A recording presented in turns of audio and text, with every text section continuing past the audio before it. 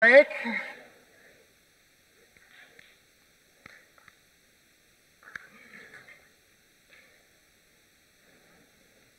Welcome back from the break, and welcome to our closing session. As you can see, this is going to be a really interesting session. I'm looking very forward to it. Before we get to Ari and to my test of how to pronounce his last name, I have a couple of things I wanted to say. The first is just a remark on Bob Quinn's session, and just this concept of how we take things from good to great is something I think really powerful to think about. And especially when you think about that last bullet point that he had, which was good to great organization culture.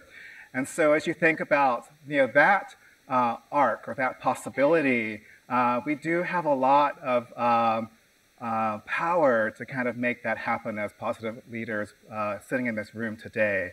And so the word that a word people have been using has been the word agency, that we have the agency to kind of step into this position, the agency to kind of make this happen. So agency can be a little bit of an academic word. So what do we mean by that? Basically what we mean is that having agency means that you have a sense of the ability to make choices, the ability to kind of take action on something without being told or without having to be given permission to do that. Like you kind of own the ability of the opportunity to kind of make that choice for yourself. And so I think we all, as positive leaders, have this opportunity, this agency to take our conversations about organization culture from good to great, or even from great to fabulous or fantastic. A couple other things. So I'm not a University of Michigan graduate, but because I come here a lot, I have swag. And so I was wearing one of my Michigan t-shirts in San Francisco on the Underground one day, and this guy kept looking at me, and I thought, what's going on? Does he think I'm cute or something? Or but we got off the train at about the same time, and he said, "Go Blue!" And I had to think, oh, Michigan, I'm wearing the Michigan t-shirt. All right. So I have a similar experience with Zingerman's, actually, where I have some colleagues back in San Francisco who went to graduate school here, and they told me about Zingerman's for years, and about the brownies, the other delicious things that you can get from Zingerman's. And so now, when I come back here, I'm given the task of buying something and bringing it back to California for my Michigan friends to enjoy and to reminisce on all the good times that they've had here. So, yes, well, yes, I think they like my agency in kind of getting it and bringing it directly to them. Right. Zingerman's was founded here in Ann Arbor in 1982, and so it's been here for a long time. It's quite an institution for this community. And Zing Train, the kind of arm of Zingerman's that now offers training on how to help organizations go from good to great, has been around since 1994. And RA has written a number of books, and they give like lots and lots and lots of workshops and retreats and et cetera to support people in their positive leadership practices. I have a couple of his books. They're fabulous. He's fabulous. Anyone that I've ever met who's worked at Zingerman's is amazing. They're all positive leaders. And so I'm really looking forward, I know we all are looking forward to this session. All right, we'll be signing books and selling books just outside of the auditorium after we're done this afternoon. So just please know that if you have some questions for him or want to see the variety of books that they offer, those will be available. And so now's the test. Well, so what Andy doesn't know is I actually took German in college. So, so I know how to say R.A. Weinzweig. So please welcome Ari. That was a no-brainer if you took German. Okay. In his essay, Politics Within Limits, philosopher, playwright, poet, and anarchist Paul Goodman wrote that having a vocation is somewhat of a miracle, like falling in love and it works out. His supposition fits me to a T. 30 or so years ago, I fell in love with my work. This book is about how that love story came to happen. I'm also in full agreement with what an elderly French farmer told food writer Patricia Wells, as quoted in her fine book, A Food Lover's Guide to France. We love our work, he said. We don't count our hours. We think our work has value. Those two quotes, one from a well-known New York intellectual, the other from an unnamed Provençal peasant, sum things up for me.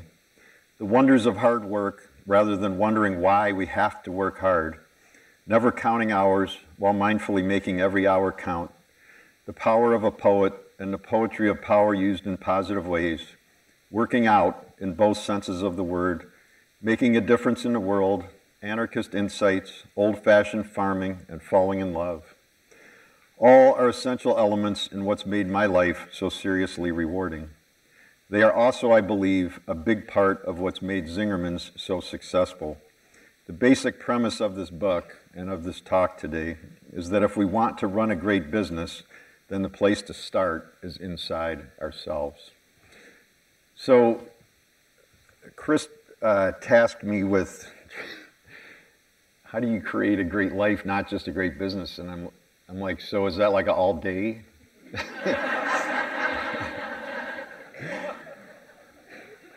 So the problem with doing these is I realize I'm like a long distance runner, and then they tell you to run the 1,000-meter, and it's like, and then like at Mackinac, I'm at the Mackinac Policy Conference, and I get 15 minutes. I'm like, that's like a marathon person, and you told them to run a 100-yard dash. Like, so I got way more to tell y'all than we got time for.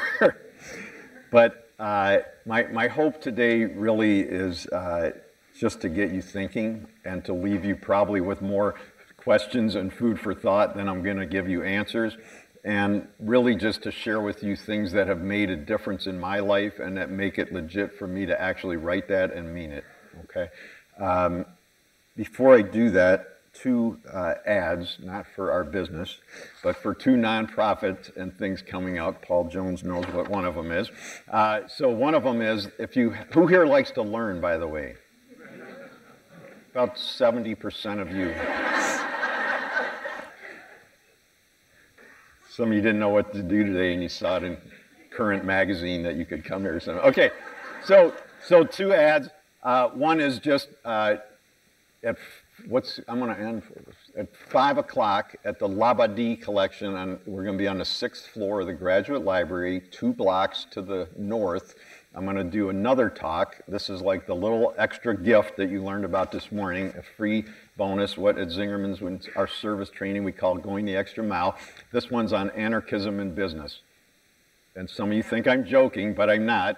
And if you want to hear the actual historical, intellectual, and philosophical roots of every good thing you've been hearing over the last 2 days, from about people who went to jail and often died for the stuff that everybody here rightfully is putting forward, this is where a lot of it came from. And it was, if you think that, I mean, I'm not taking credit, and I love all what everybody's saying about autonomy and self-organized work teams and getting rid of command and control are old news in a good way. So it's pretty interesting. I used to study up there. Anyway, the other one has nothing to do with anarchism, but it's sort of the Positive Business Conference of pork. And it's a fundraiser for Southern Foodways Alliance, and it's called Camp Bacon, and it's coming up 3 weeks from today. And it's just like today, only there's a lot of bacon. And we have like 10, just like today, 10 great speakers, social excellence in bacon. We got all kinds of cool stuff. Offices with bacon, by the way. No, so it is really all about bacon. It's a fundraiser for Southern Foodways Alliance, which in all seriousness, I think is the nonprofit that's very much like positive organizational scholarship in the culinary world. So that's zingermanscampbacon.com. Now, on to what I'm actually here for, which is to share some stuff with you today about what has helped my life to be better. I will say it's a little intimidating to follow all of these amazing speakers because these are all people whose books I've read and been studying, but I'm going to get up here because I'm also afraid all the time, which I'm going to talk about, and I'm just going to get up here and do it to it anyways. So I don't want to do a lot of Zingerman's history because we have a really short window today, and a lot of you I already know and you've already heard our history. But just for context, we did start in 1982. I did study the anarchists while I was in school, hence this connection coming full circle has been a very fascinating subject for me. How many people were there in 1982? Yeah, so it's kind of funny. We've been in business. It's actually not just a long time, but 37 years that we've been in business, which is now twice as long as some of our newest employees have been alive. And I'm working on a food book, and I've been working on a little history for context in there, and so I've been doing some homework on what it was like in 1982. So just for those of you who weren't there, some of you will go like, oh yeah, this feels like yesterday, and some of you are like, wow, that really happened?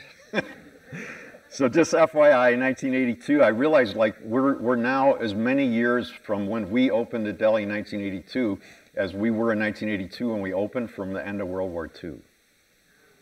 Yeah, exactly. It's kind of crazy. Interest rates in 1982, Bob Quinn remembers, were about 18%. Unemployment was 11%. Gas cost less than $1, and the brand new, released in 1981, Ford Escort was the biggest selling car in the country. This is just to give you context. The top films that year were Gandhi, Officer and Gentleman, and Chariots of Fire. I feel like they just came out yesterday. I loved them. Some of you are like, wow, I saw that on Netflix. I've never watched anything on Netflix. I don't even know how to get it, and I'm not joking. I'm not joking. Rock the Casbah came out that year. Yeah, dude. It's still a great song. And by the way, I just discovered there's a guy named Rashid Taha, an Algerian, passed away a few years ago, but he did an incredible Arabic version of Rock the Casbah. This is not the subject of my talk, but you should look it up if you like The Clash because it's really killer. Phones, by the way, at that time were all on cords. And there were phone booths all over town, and pretty much anybody who had anything always carried coins with them because, God forbid, you got stuck somewhere and you couldn't get home or whatever, and you didn't have a coin, and you were basically turned into a panhandler even if you had $20 in your pocket because you couldn't call your significant other to pick you up when your car broke down. So this is just to give you some context. By the way, I didn't know this, some of you, Roger might, but emoticons were invented at the year we opened. Does anybody know where? I wouldn't have known this. Pittsburgh, Pennsylvania. There you go. Don't say you didn't learn anything. But anyway, that's what was going on when Paul and I opened the deli in that little building. That little building, by the way, was built in 1902. Kind of wild. Fast forwarding today, we started with 2 employees. Today we have about 700. We hire about 350 more at the holidays. So if you want to experience what the work is like, come on down. Or if you have a teenager you want to get rid of, they listen to us.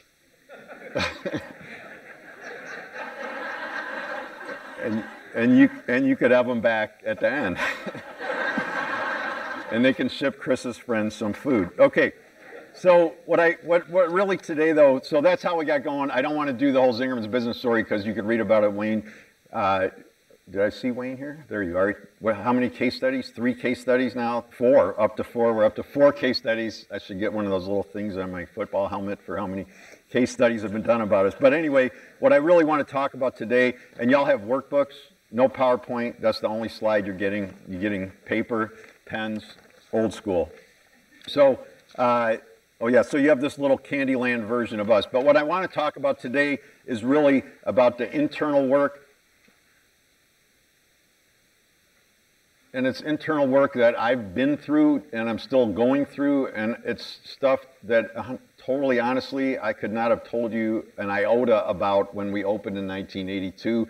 What I read you from part 3 of the book about vocation and falling in love with one's work, certainly my intent was sort of aligned with that, but I had like 0 vocabulary.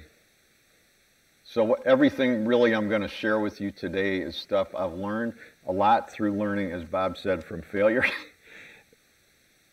And then trying to recover with some modicum of grace and figure out what went wrong and how to make things work. Sound all right? Okay, by the way, today, if you don't already know me, is meant as the beginning of a relationship, not the end. I like the conversations, as Bob was helping you with before. My email is ari@zingermans.com, and my cards are out on the table. Just don't email me while I'm talking, because it freaks me out.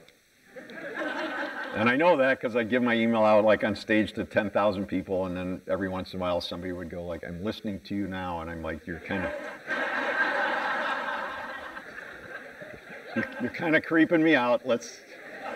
So now I just tell you don't do it, and at 4:15 you can email me, whatever, but hold off for a minute. Okay, so on page 3 in your workbook, there's a neater drawing of this little chart that I have up here. You have heard the word beliefs like all day today, and now I'm going to tell you what I learned about beliefs. So clearly, I did not need to come here or start studying in order to learn about the word beliefs. Like everybody in 4th grade or 3rd grade and above knows the word beliefs. However, the reality is up until about 4 years ago, I really never thought about the importance of beliefs in the context of the work that we were doing and what its value was. Okay? Now, I'd already written a bunch of books. I was already teaching stuff. It's not like I was clueless. It was not like I wasn't paying attention. It just never really registered on me. And what registered on me was one day when I was reading Bob and Judith Wright's book, Transformed, which I would recommend. And I don't know what page it's on. I don't remember. But in there was this little self-fulfilling belief cycle. Bob Wright wrote the foreword for the book I just read from. And in the back, in the end notes, you can learn about my life a little more. The parts hardly anybody knows because he wrote an end note and how I know him, and we'll leave that for another talk. But anyway, Bob can't remember where he learned this cycle, so I don't know who to give ultimate credit to, but I give it to him because that's where I learned it. I'm going to teach it quickly to you. It kind of blew my mind. It underlies everything Bob just talked about and that you've been hearing over the last 2 days. So are you ready? Here we go. Some of you have heard it before if you've heard me speak. So we all, it turns out, have beliefs. You've heard a lot about beliefs about leadership, beliefs about fear, beliefs about all sorts of stuff, but we also have beliefs about what's appropriate attire, beliefs about what a cup of coffee costs, beliefs about bacon, beliefs about anarchists. I'm going to show you that most of your beliefs about anarchism are misplaced.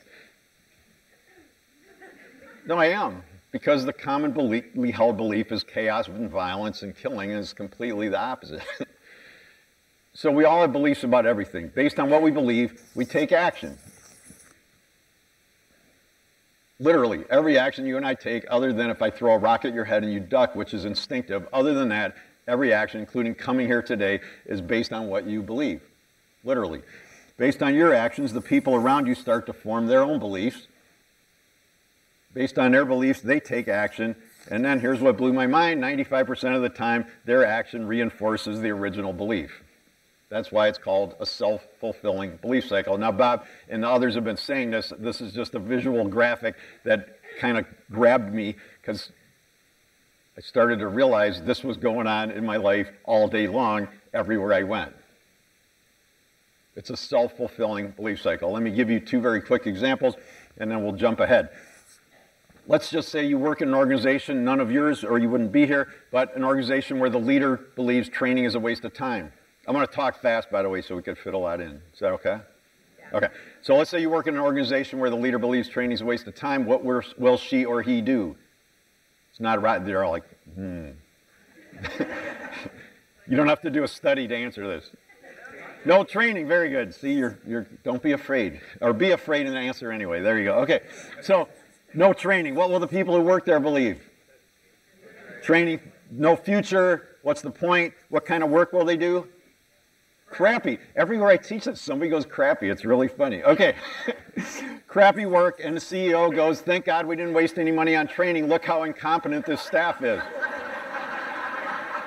Okay. Flip the belief around. Now you have a leader like you that believes training's a fabulous idea. What do? Tons of training. So I was teaching this in Portland, Maine a year or something ago, and Mara from Zing Train, who's out there at the book table, was sitting in the audience. She's heard me talk before, so I said this, and then she went through and counted all the internal classes we have, and at the time we had 71 internal classes. It's gone up since then. 71 internal classes for our staff. Now it's up to like 80. What do they start to believe about work? Yeah, what's the future look like? Hopeful. What kind of work do they do? The kind Chris was talking about, and we go, man, this training's killer. We ought to really up our training budget. Okay, the sad irony is it's exactly the same employees in both situations. All that's different is the belief.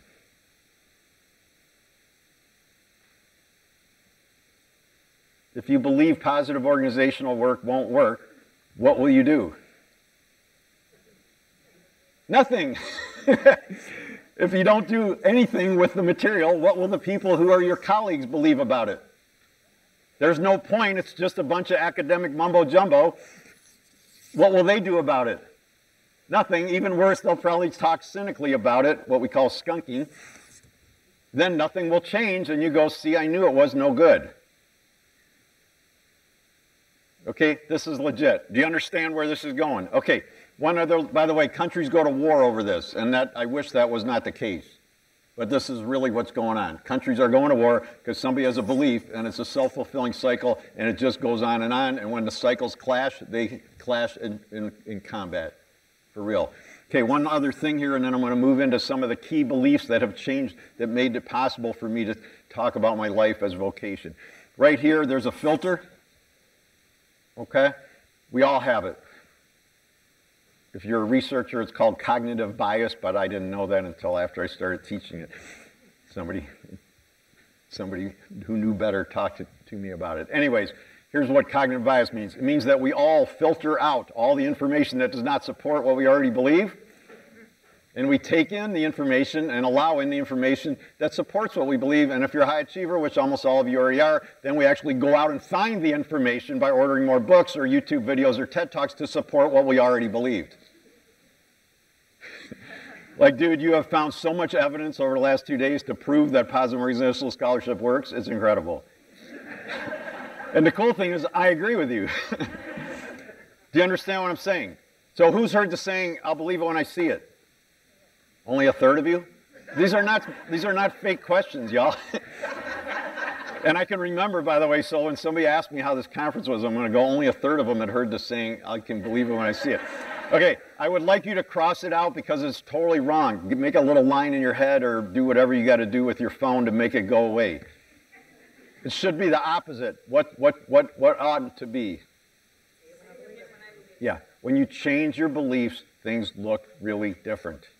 If you change what you believe, everything will start to look different. Why? Because you allow in information that you wouldn't have put in before. I'm going to give you a very entertaining but accurate canine example. Anybody besides me have dogs? A lot of you. More of you have dogs than heard the saying.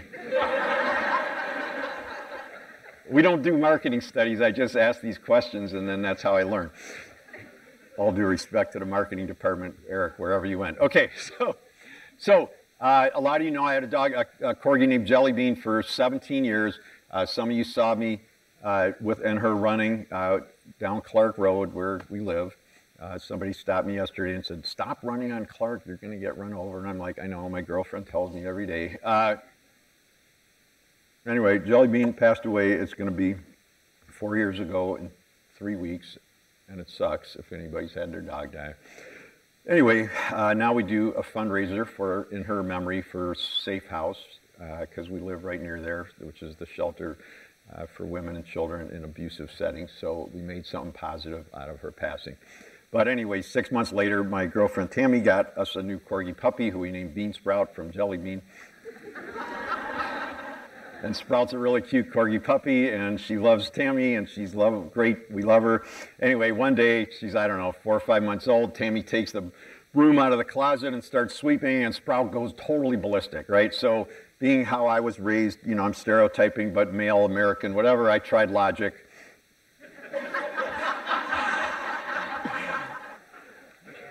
Sprouty, it's okay, it's just a broom.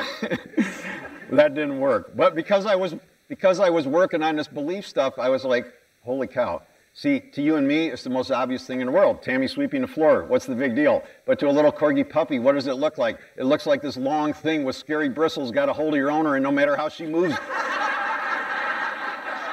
it won't let go. When you change what you believe, Everything looks a whole lot different. Let me give you one other one that I just realized, no joke, took me 2 years to figure this one out. So now we have 4 dogs, 2 corgis and then 2 rescues from Jordan. That's a whole longer story that I don't have time for, is the negative dog culture in Jordan. But anyways, so now we live kind of up on a hill, and so with big windows looking down the hill, and so when the UPS trucks come, we're like a block in from the road, so you don't need to have dogs to know. What do the dogs do? Bark. So again, I try logic. Like you guys, I ordered it.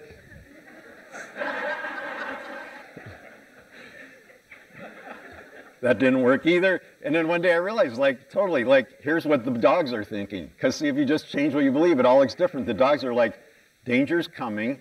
These humans are completely clueless. Look, they don't even notice. And Sprout, who's still like the leader of the 4 of them, she's like, this is totally working. Not one of these guys ever got in.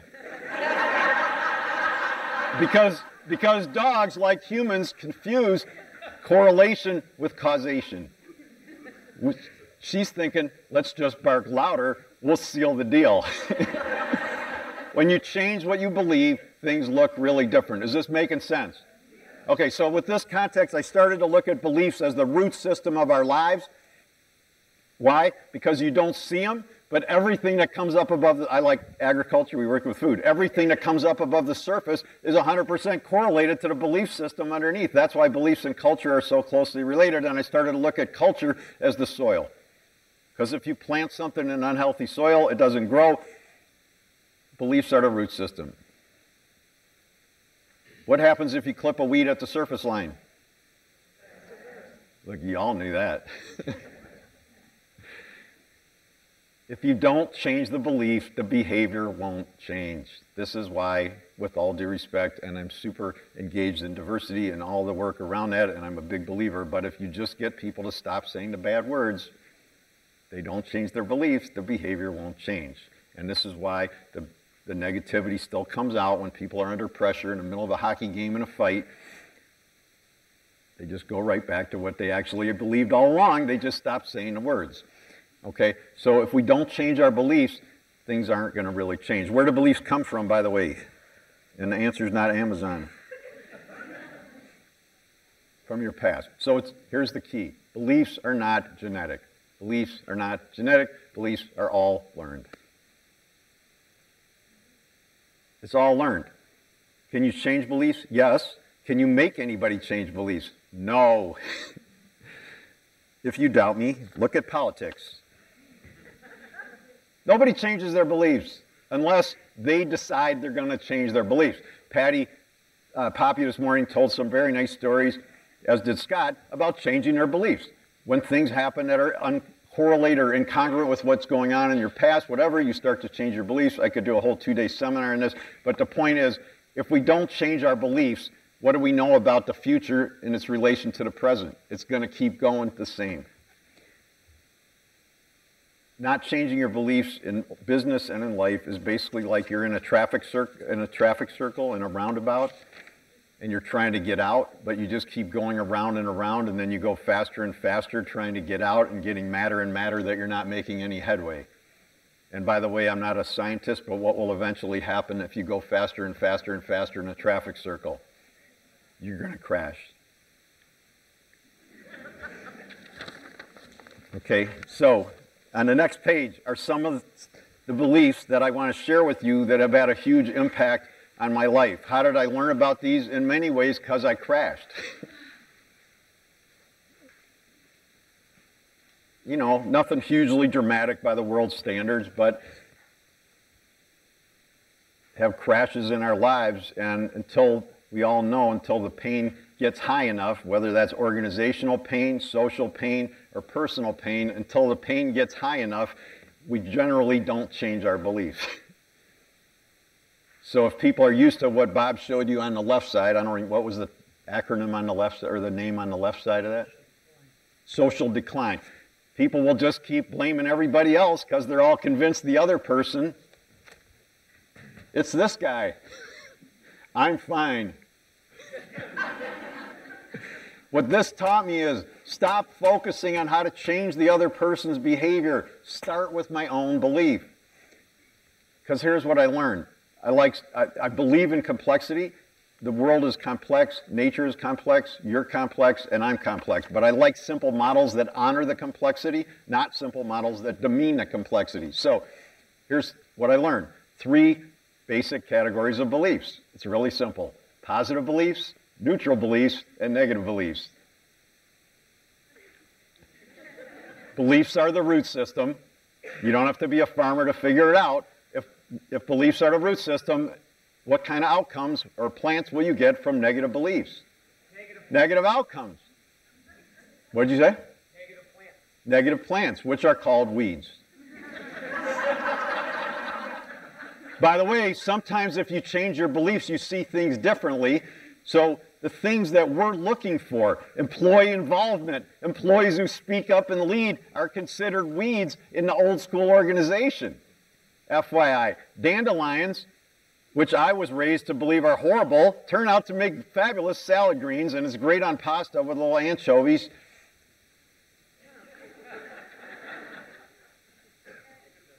Huh?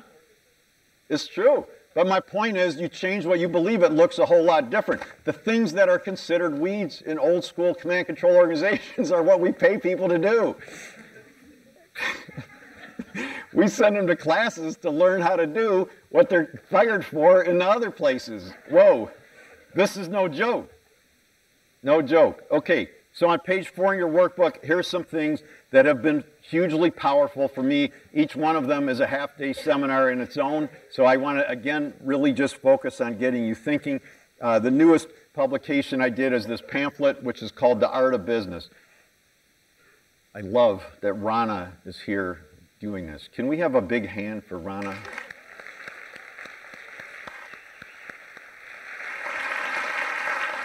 I'm like, this is so great. I'm going to talk about the art of business. And they were so together at POS. They have an artist here already, so I don't even have to barely bring it up. So here's my realization, putting this together with some of my other learnings. Business and life are art, or music, or poetry, or painting, whatever you want to pick as your medium. Why?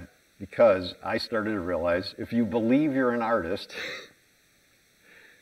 you will be a whole lot more intentional about everything you do. Because if your life is a painting, then every time you talk to the cashier at the Rite Aid is a brush stroke on the painting of your life.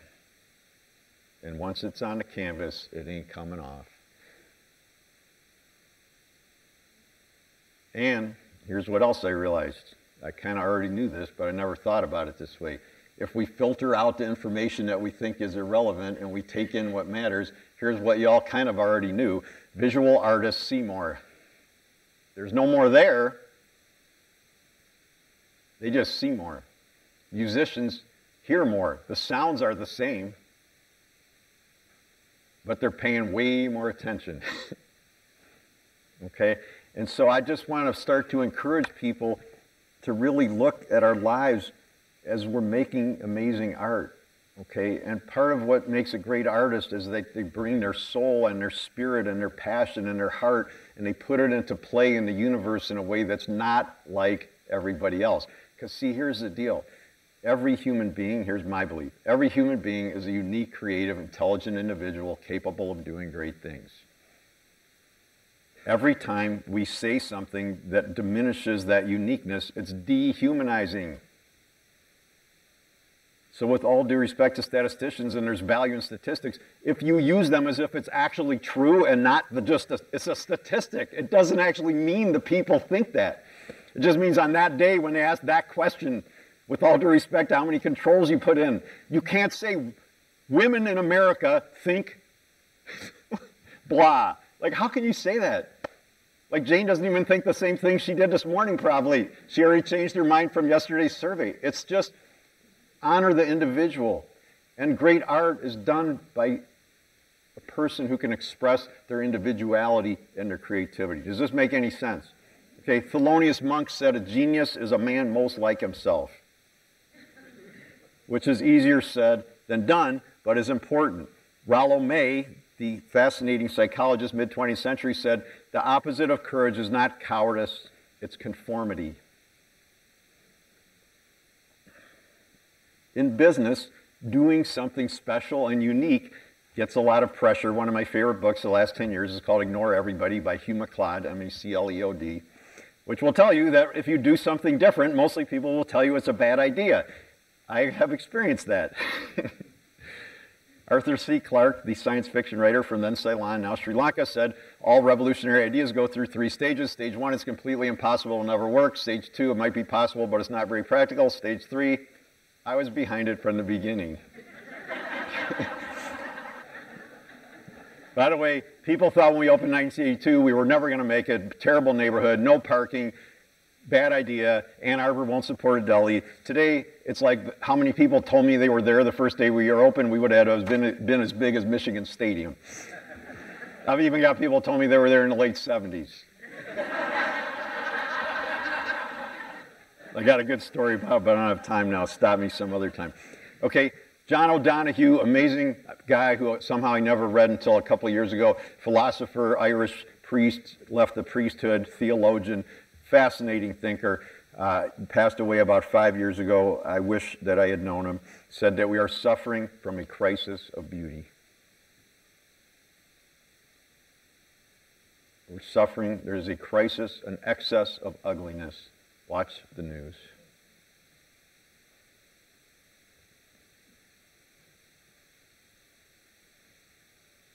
Artists put beauty into the world.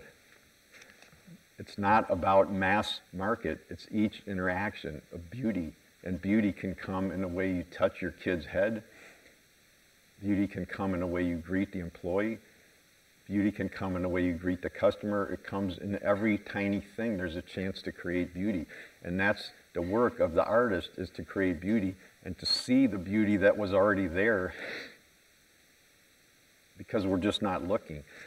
Oscar Wilde said we're all laying in the same gutter, but some of us are looking at the stars. Okay, very quick anecdote from James Baldwin about this, and then I'm going to move on.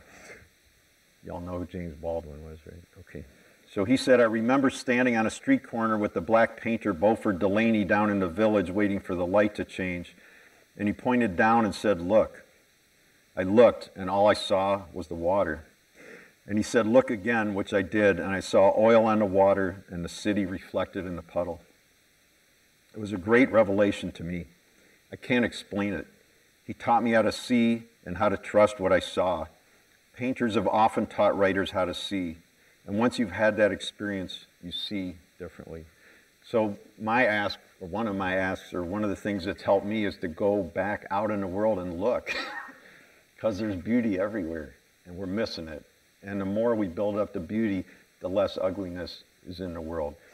I want to skip down to the second one from the bottom. It's my anarchist right to go not in order. It's actually your right. If you want to know how bad hierarchical thinking is, ask people in a room to introduce themselves, and they will always go in order. And usually at the end I go, why did you go in order? They're like, I don't know.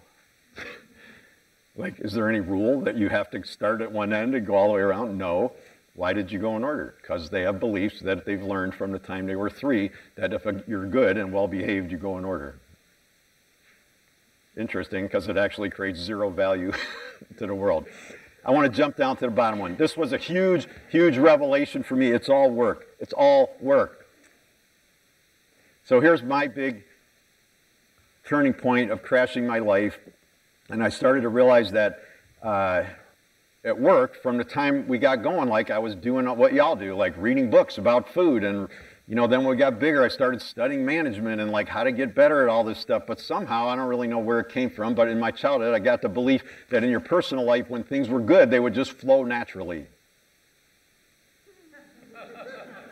So if it wasn't flowing naturally and good, then something was wrong, change. Right? And then when I started crashing my life and the pain got high, then I finally changed my negative beliefs about going to therapy, and I started going to therapy, and I started learning all kinds of things, and then I started to realize studying myself was as important as studying everything else. It's all work. Like, this is like, if you want to like I should make like a little list of 10 questions that trigger me emotionally, and one of them is like I say it to somebody, I'm going somewhere, and they're like, is it for work or is it for fun? And I was going to say this anyway, and it just happened yesterday from somebody I like a lot, and I'm like, it's so funny that you said that because I'm going to talk about it tomorrow. I'm like, I try to have fun everywhere, and there's nothing I care about that I don't work at. And then people go, well, then it's not work. I'm like, no, it's work. You have negative beliefs about work. I have positive beliefs about work. Good work is rewarding, fulfilling. I wrote a whole essay about it. Good work makes you feel good. Good work brings out your artist. By the way, I don't have little kids, but who has little kids? Isn't it a lot of work? I'm going to leave the curse words out.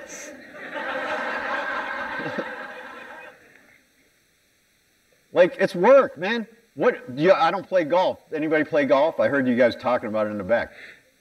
Who plays golf? Like, isn't it a lot of work? Like, don't you, like, go home and work on your stroke and all that? Like, okay, dude, everything you care about is work. What's wrong with work?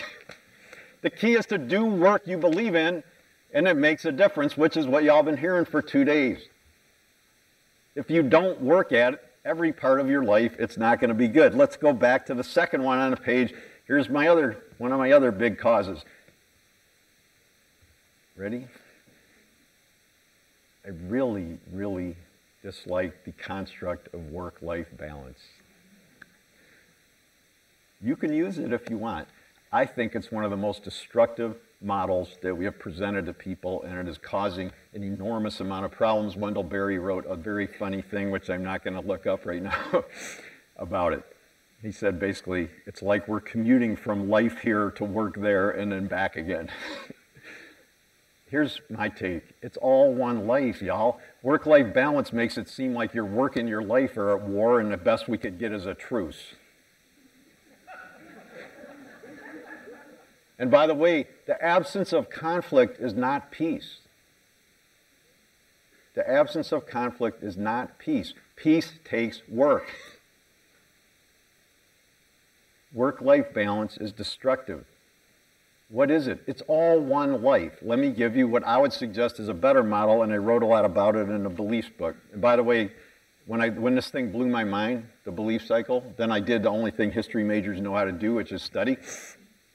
And then it blew my mind more, and I studied more, and by the way, it turned into a 600-page book, which has 2 chapters on how to build hope in the workplace, going back to what Bob said.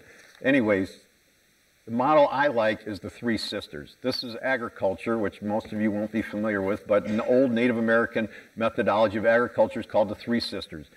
It's not monocropping, which is the industrial model where you rip out everything and then plant what you want regardless of where you are. This is where you plant corn, beans, and squash as a trio. Why? Because the harvest cycle is different. Each supports the other, et cetera, et cetera. I would suggest when people say work-life balance, what they really mean is they're working their family. But they're missing a really important part. What do you think it is? Themselves. Hello. With all due respect to your job and your family, I like them. But we have to take care of ourselves also, and it's not a zero-sum game. It's win-win-win. Because if we don't take care of ourselves, it's going to crash. Now, if we don't work on the others also, it's also not healthy. But the point is, if one of the 3 isn't doing great, you still have the other 2. But it's not a zero-sum game. And I think the whole point is, I want to be the same person at work as not at work. And when I talk to people who are struggling with the work-life balance, it's like they got to go through detox to go from one to... It's not a joke, man. It's like they go through that what was that movie with the submarines, and then they had to like go through the decompression chamber before they could come back into the air. I don't know if that's still true. But anyway, it's like it's all one life. And people go like, don't you want to just relax when you go home? I'm like, dude, I don't know about you, but if I don't like listen to Tammy, active listening, it doesn't go well. If I don't go the extra mile for people in my life, the relationships suffer. If I don't, it's all what Bob said, it's the same. Like, why is it any different? I'm of service everywhere. It's not an act that I do to get y'all to come in and buy a sandwich at the deli. It's a way of life. It's all one thing. Somebody said somebody. It's awesome. Well, it's just what I believe. Okay, I could keep going on all these forever, but let's keep going. The third one on the page, self-management really matters. So earlier today, I was in the car, and I wrote an essay on time management. I like to make positive use of all my time. Part of why I live in Ann Arbor is because I don't have to spend a lot of time in the car. I'm from Chicago, where like a long drive in Ann Arbor is just like going around the block in rush hour. So I really don't have a lot of time in the car, thankfully, but I was in the car and I called my friend Heather Zara, who some of you may know. She owns Zara Creative in Detroit. And she goes, oh my God, it's so great that you called. I was just looking at your third book last night. Sometimes when I'm stressed out, I just pull out one of your books and I like just open it and I just see what I find. And I'm looking at page 41. Do you remember what's on page 41? I'm like, no, I do not remember what's on page 41. If you tell me what's on it, I'll remember the page, but I don't remember what's on page 41 on part 3 of the book.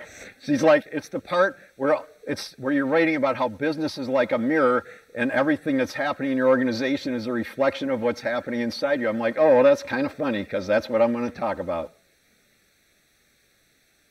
And then she said, and then I started coloring in on the page and like drawing all this stuff. And I'm like, that's really funny because I'm going to talk about art and business and you're doing it. Beauty is all around us. Matisse said there's always flowers for those who choose to see them. So, the management of myself matters. I had very negative beliefs about therapy, kind of common standard American male beliefs about therapy. Only screwed up people would go. But then it's like, okay, what if I told you, don't pay any attention to what you eat or work out? If the cardiologist tells you, then okay, start working out. But it might never go wrong, so be overweight. Maybe the crisis will never come. See, therapy in hindsight, it's like, why doesn't everybody go? So that we don't get to the cardiologist, we don't get to the crisis out of negativity. Let's just start by being in shape because you need help. Here's a belief about leaders. Strong leaders don't need help. Dude, that is so wrong. And then people are like, this is already touched on earlier, but people all the time are like, great leaders don't have fear. They're fearless. I mean, oh my God, I'm afraid of everything. I'm afraid now. And you think I'm joking, but I'm not. Like, I'm afraid everywhere, all day long. I'm afraid. This is real life. I just learned I needed to go ahead anyway. Like, waiting for the fear to go away was a really long wait. But see, if we don't tell the people who work with us that we're afraid, then they have the belief that there's something wrong with them because they're afraid. And clearly, we're brave and not. It's like, dude, I'm afraid. I'm afraid to deal with customer complaints. I'm afraid to deal with difficult employees. I'm afraid to give a raise because they might want a bigger raise. I'm afraid. I'm just afraid. But it's okay to be afraid. But when I started going to therapy, I remember Richard Kempter was my therapist, a really great guy. Some of you might know him. He moved to New York a few years ago. Anyway, you know, and he goes, how do you feel? And I was like, fine. And he goes, fine is not a feeling. Can you say more? I'm really anxious. He goes, that's not a feeling either. Fine, by the way, I'm not in AA and I don't have a substance abuse problem, but I've read the big book, and when I read it, I was like, I don't have a substance abuse problem, but I got all the problems that they're talking about in this book. But anyway, in the AA community, FINE is an acronym. Fucked up, insecure, neurotic, and emotional. Okay? Now, to understand, like, if emotional intelligence is important and self-awareness is important in business, like not having a vocabulary around emotion, like how can you function? And I realized today when I was out running, I'm like, it's like you went to the banker to get a loan and they said, how's your finances? And you said, fine. And they said, can you say a little more? And you said, I'm a little anxious. Like, it's so stupid, you wouldn't even dream of doing that. But we show up in business managing human beings that are loaded up with emotion, and we don't know how to say anything better than, I'm fine, I'm worried, or maybe I'm mad. Think about it. Okay, number 4 on the page, free choice. I'm going to talk more about this of anarchism. It's all free choice. This freed me enormously. Once who here says the phrase, uses the phrase, I have to? Who says that? Only really. You don't have to raise your hand. When you say that you have to, I used to say it all the time, where's the power? Somewhere else. How about this phrase, I should? Who says that? Only about now we're down to 20%. Okay. How about this one? I can't. Where's the power?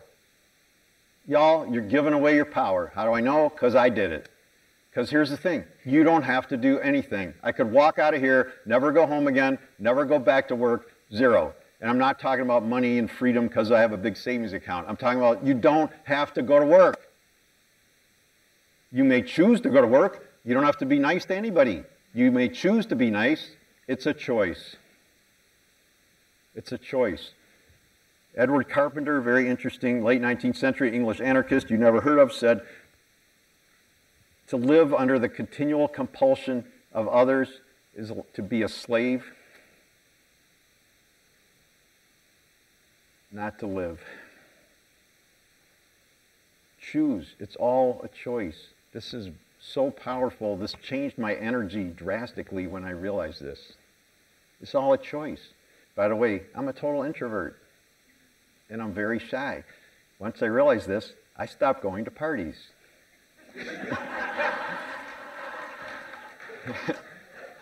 The extroverts are like, he can't be an introvert. How could he be up there? And the introverts are like, dude, I'm not going to go anywhere either. Do what you want, but the point is it's a choice. I'm not saying don't do difficult things, but it's a choice. It's a choice. My energy increased drastically when I realized I owned the choices. They were my choices to make. I don't have to do anything. I don't have to go to work. I don't have to be nice. Who remembers their parents telling them they have to do something? Okay, how did you feel? Okay, so all day long, hello, your employees are saying to themselves or their significant other or you, I have to go to work now. They're better at hiding it, but inside, they feel just like you did when you were 8 and your mom told you had to clean your room. If you get them to own their choices, their energy is going to go up either. They don't have to work with us. It's a choice. They may have pressures. I'm not doubting the difficulties of life, etc., etc. It's still a choice. Read Edith Ava Eger's book, The Choice.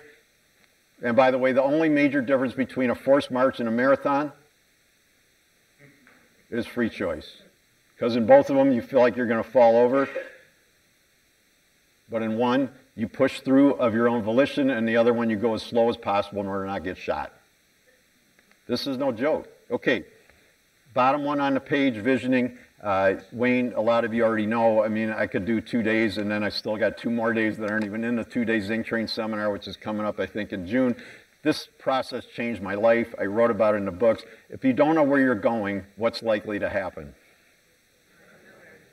Well, you go somewhere. I mean, it just may not be where you want to go. The reason that I have vocation is not because I just stumbled on my passion, with all due respect to finding your passion. I know everybody's getting told to find their passion, but then what's happening is they're like, there's something wrong with me. I don't know what my passion is. So then they're like trying everything, and it's like that book, Are You My Mother? And they're all... And then they spend 2 days in everything, and it's like, passion is partly what you're interested in, but it's just as much how much work you put into it and derive purpose and all the joy and all the other things y'all been hearing about. So they're like, is coffee my passion? I tried it for a week. No. It's not going to come. The visioning process, I don't have time to get into it now, but it's a process of tapping what's already in here, because what did you call them? The untold stories or something? There's a subliminal stuff that, okay, in your heart, and I know this the hard way because I buried it for a lot of years. In your heart, you already know the answer. And if you write a vision, the way we write vision, and a lot of you know, if you write a vision, see, if you say you're going to be a teacher, or you're a professor, or you're an engineer, or even you're a positive organizational scholarship expert, you're still one of many. But no two teachers are the same. So when you write a vision the way we do it, which could be 3, 4, 5, 8 pages long, it's a description of the story of your life that you write. It's an inside-out exercise. With all due respect, it requires no analytics, no studies. And it's not your mother's, your professor's, your boss's, your husband, your wife, your kid's version. It's yours. And when you write it, you're one-on-one. Because there is no one in the world, unless they downloaded your vision and copied it, there is no one in the world that will write the vision the way you do, and that honors the humanity instead of demeaning the humanity. Okay? The last thing I want to go over, and then I'll wrap up, and then at about 4:20, there's a woman from the Labadie collection. Oh, there she is. Say hi. She's going to lead you over to the collection if you don't know where it is, and I'm going to go sign books. But anyway, I want to leave you with one tangible tool because mostly I've given you questions, but this is something else that changed my life a lot, which is on the next page, which is energy management. Okay? I learned this from Anise Kavanaugh, A-N-E-S-E, Kavanaugh with a C. She'll probably end up speaking here one of these years. She's great. I just wrote the foreword for her next book. We adapted this from her. I give her total credit, like I give credit for the visioning to Ron Lippitt and all the other people that have done great work from whom we have learned in our wonderful ecosystem of Ann Arbor, which I love deeply. We made positive energy a job expectation at Zingerman's. So if you're in HR, it's a performance problem when you don't have it. Just saying. Who's responsible for each of our energy? So I'm not a science person, I'm a history major, but I know enough to know if I throw something at the wall, what will happen? It will bounce back. And if I throw it harder, what will happen? It comes back harder. So I had a really nice little coaching moment at the Roadhouse last night with a new supervisor who's trying super hard and doing a really good job, but his energy was like really too fast. And I'm like, dude, slow down. Now this is counterintuitive when it's super busy and you feel like you got to move faster, but it's actually bad energy. Okay, so we teach this to everybody. I'm going to teach it to you because even if your boss, like Bob said, it totally sucks. By the way, Peter Block, if you look at, I love him and we have known him and I write about his stuff. But anyway, this is a very good, I wish I could tell you what it is, but this is a very good YouTube talk with him. And he goes like, every talk I give, you'll appreciate this. He goes, I give the talk, it's all about great, leadership, all the things you're hearing about here. He goes, I get in the elevator afterwards, 3, 4 people pile in the elevator with me and they're like, that talk was fabulous. You got to talk to my boss. And he goes, it's the belief cycle. He goes, why are you making a boss for yourself like that?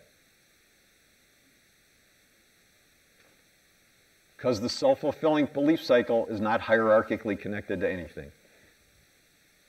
And when we're all in the dance together, we just go around and around together. Anyway, we're all responsible for our own energy. 3 elements of energy, because you could start practicing this as soon as you leave here. And by the way, it works at home too. Because it's all one life. The first 2 are not shocking. Very quickly, how would you manage, what would you do to manage your physical energy to be effective? Sleep is good. What else? Exercise. Eating well. Not a hard one for me, but a lot of people in the world don't have access to healthful food. It is almost impossible to feel really good if you don't eat healthfully. Exercise, I run every day, literally every day. Next week I'm going to be 4 years without missing a day. Because, look, yeah. People are like, no, whatever, like, anybody could do it. People are like, you don't run into winter too, do you? I'm like, yeah. Like, when it's really cold? Yeah. How do you do it? I'm like, I go out. It's not that hard. I'm super slow. I don't go run races. I'm an afternoon runner. I'm an anarchist, introvert. I don't want to run with any of you. Thank you. I like you all. Don't offer. Let me save time. It's not personal. I just don't want to see you while I run. Okay, so yeah, all of those things, very good. We're in an academic setting. There's lots of studies coming out showing learning skills being correlated with exercise. By the way, I hated gym when I was in high school, but all these studies are showing it's used to treat autism now, learning disabilities, etc. Hydration, also important. Second one, you also know emotional energy. You could also call it intellectual or spiritual or mental energy. What would you do to manage that? Meditate. Visualize. That's visioning, absolutely. Yeah, I stopped. No, I'm like a 3 newspaper a day person, religiously reading the news. I don't even look anymore. Why? Because everything we do and everything y'all are learning here is 180 degrees the opposite of what they're doing. I believe they mean the best, but they're not doing too good. So the more I read it, it poisons me. One of the best ways to have positive emotional energy is to hang around with the right people. If you hang with negative people, it's very hard to stay positive. It doesn't make them bad people. They're good people. They're just stuck in a bad loop. They got a lot of negative beliefs, and there's a lot of weeds in the ecosystem. They don't just go away in a day. Okay? So hanging with the right people, that's part of why y'all feel better when you're here, because look where you are. Everybody's positive. It's so much more fun. But for me, honestly, this is when I go to work. Most days, this is what it's like. We got problems too. It's just people can deal with them in a positive and healthy way. By the way, we got a whole initiative at the Roadhouse over the last year and a half that's making a really big difference, which is to eliminate drama. And we're teaching it, and it's actually working. Not as fast as I ever want, but it's working. Okay, here's a really big one. Learning is a big piece of emotional energy. The act of learning makes an enormous difference. The third one, which is the one that blew my mind, is vibrational energy. This is what people take from you. It's not what you think you're doing, it's what everybody else thinks you're doing. You all know people in your lives that have negative vibrational energy. You all know people that have positive vibrational energy. We've all had negative vibrational energy, and we all have had positive vibrational energy. It's work to manage it. There's quickly some things that help you. Breathing, which was the first thing I told my colleague at the Roadhouse last night. I put my hand on his shoulder and I said, stop, breathe. Again. I have a little thing, SBA, stop, breathe, appreciate. In 15 seconds, your energy guaranteed to change 180 degrees. Okay, I've written a lot about this. It's in the second book. The point is, CEO, to me, ought to mean Chief Energy Officer. Why? Because where does the energy in the organization start? Yeah. We can manage it, okay? The Dalai Lama said we can never have peace in the world until we make peace with ourselves. So people can keep arguing about who's in power, and they can keep being pissed off at political parties, but at the end of the day, it starts with me, and it starts with the art that I bring to every interaction that I have, okay? At the bottom of the page, a very simple recipe. Read it. We use a 0 to 10 scale. 0 sucks, 10 is great. Vision it where you want it to be. Manage it, because each of us needs to self-manage. I'm a total introvert, so I want to get away from y'all. So half of you are extroverts. You're like, oh, let's go hang out at the bar and have a drink afterwards. By the way, I'll be at the Roadhouse tonight pouring water, working the floor if you want to see more of me in my introverted extrovert form. And the fourth step is to repeat it, because through all the day, weird things are going to happen. Now, if we were in a longer session and we were running a marathon, not a sprint, I would pause for a lot of questions, but we're not gonna. So I want to wrap up, and then I'll go out there. One of the things of self-management, one of the things of dealing with awareness in the world in a real and meaningful way, one of the things of owning emotions and having emotions is that it also means dealing through the difficult times. So, and I have come to realize that as painful and difficult as hard things are, like when I crashed my life, good things come out of it if you do the work, because it's all work. So this last story, and I'll read you this little bit and I'll get out of the way. So I had a really good friend named Daphne Zappos, who was from Greece, and we became really great friends over the years, and she worked in the food world, and she worked with cheese, and we really became great friends. We traveled many countries together, really some great stories, and she had this long-time ambition. She lived in San Francisco, to buy this little thing called the Cheese School of San Francisco that this woman had started, but wasn't that into what she was doing, and Daphne was like, I want to buy this, because she loved cheese education. And so she kept talking about it, and finally in September, I think it'll be 9 years ago this year, she bought it. And it was great, right? So then in January, I was out there, as I am pretty much every year, for the Fancy Food Show, and I'm like, oh man, you know, I'm so busy, but like I really ought to go to one of Daphne's classes. It would be terrible if I came all the way here and I didn't go to one of the classes in her little school. So on Sunday, you know, a long day at the food show, get my run in. I'm kind of tired, but I'm like, all right, I'm going to go. So I go and I get to this class. It's on Dutch cheese, and I know the woman who's teaching it, but I go anyway. And I get to the class, and I'm like 10 minutes late. And I look down the row, and there's only like 20 people in the class, and there's this blonde woman with really short hair. And you know, like, remember vocations like falling in love and it works out? But who's been on a first date where you thought it was going to work out? Only 9 of you? Very interesting audience. Okay, who's been on a first date where you thought it was going to work out? Okay, but it didn't. Okay, but anyway, I had that feeling. So there's this woman in the class, and then we start talking at the end, and we get to know each other. Everybody else in the group are extroverts, and they're all going out together, and we're like, no, we're going to go talk. And we do, and we go have really bad wine in North Beach together, but we have like a 3-hour conversation, and you know, whatever, 8.5 years later, we're still together, and she lives here now, and it's really great. But anyways, that was in January. At the end of March, Daphne was diagnosed with lung cancer. 3 months later, she was dead. Okay, so it's this weird thing, and maybe I'm just making it up and it's my belief, but I try to find the beauty in each of it. So it's like Daphne's gift to me was Tammy. And I've spent a lot of my food life, which I also speak about, not business, is to go into people's homes, like in the mountains and whatever, and they don't write recipes in the mountains for their food, even though y'all want recipes in the cookbooks that tell you exactly what to do. Like, they don't cook like that. So, but I've spent a lot of years going up there, and I could kind of figure out, like, I watch what they do, and then I can like translate it into a recipe that Americans who don't cook every day can figure out what to do. And so I want to close with really what my interpretation, because she never really wrote much, what Daphne's recipe for a good life would be, because that was my charge from Chris.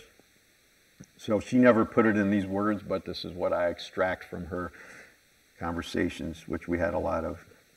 Find something you're passionate about and then give yourself to it. Find people you're passionate about and then give yourself to them. Don't give in to demands to live in a way that's out of sync with yourself. Study with passion and learn like crazy. Travel widely and mindfully to where you want to go and need to go. Embrace your feelings and share them freely and joyfully with the world. Laugh a lot, especially with those you love. Believe in anything big you do, or don't bother doing it. Always hope for the best and have fun in the process. Be generous of spirit and everything else. Bring love, passion, poetry, and the flavor of great cheese, figuratively if not literally, to everything you do, and own your life. And I'll just read you this last bit. While I was working on this essay, extracting the epilogue of the book from an ending I never dreamed of, which was Daphne's death, nor desired to write, I came across a note Daphne had sent me many years ago. The last line stopped me cold, stunned me really, with its simplicity and with her exceptional ability to say what it is in a wonderful, if in hindsight chillingly sad, sort of way. At the end of an otherwise unimportant email, she wrote, "I never see you enough. There's always so much more to say. Someday when you taste a particularly great piece of cheese, or when you're surrounded by good friends, or when you start to doubt yourself and you feel you've lost your way, I hope you'll think of Daphne, or the Daphnes in your life. Don't dally, life is short. Live it well, going for greatness throughout, sharing thoughts and feelings, liberally and lovingly with family and friends.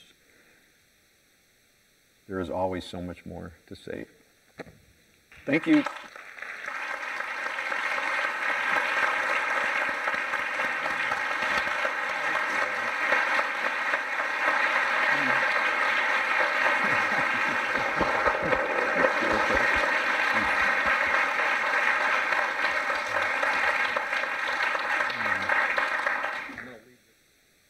Please do.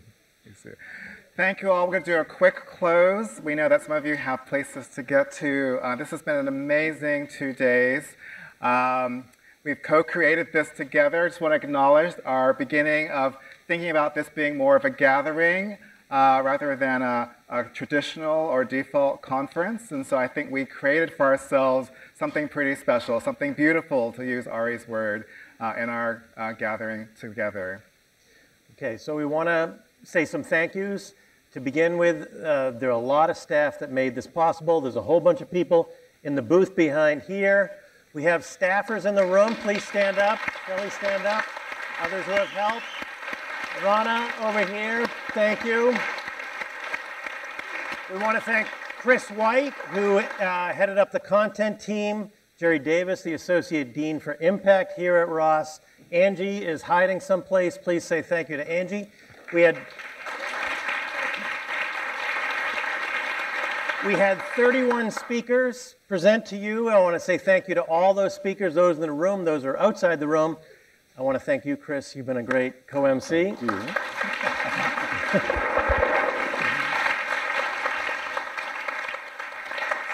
We've gone past the slide, but next year's conference is May 14th, 2020. Encourage you to consider adding that to your calendar now. And between now and then, we have YouTube videos of all of the speakers.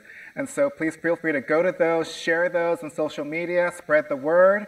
And also, as we said before, Rana's beautiful art pieces will be digitized.